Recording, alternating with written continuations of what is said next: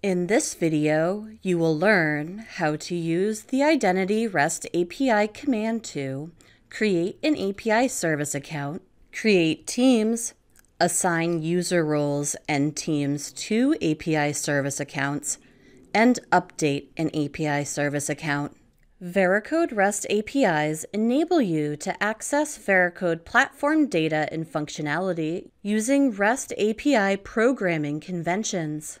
The API provides endpoints for managing users, teams, and business units, using the create, update, read, and delete actions on the respective objects. It also provides a consistent way of onboarding teams by scripting the process from start to finish. This capability includes managing API service accounts. An API service account is for non-human users, such as systems or services that need to access the Veracode APIs. Veracode recommends that you use this account for automations. API service accounts are different than user accounts, which can access the Veracode Platform and the Veracode APIs. Note: to access the REST APIs, you must use Veracode API credentials and HMAC authentication to protect your Veracode account and keep your data secure. The Veracode REST APIs follow the Open API Industry Standard Specification. The APIs accept JSON for requested payload and also send responses to JSON instead of XML. This demo uses the Insomnia REST client to call the Veracode APIs. You can download the API specification from the Veracode Help Center.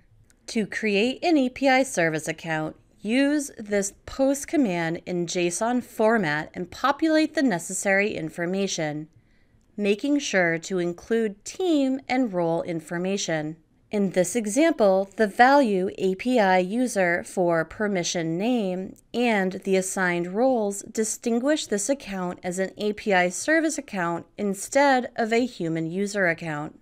You can find the table of role names in the Veracode Help Center. Veracode uses teams to restrict user access to applications. If you want an API service account to have access to all applications, regardless of what team the user is a member, use this role name. You can add these users to teams at any time. API service accounts also require role information to define what actions the service account can take on an application and the types of scans to which the service account has access.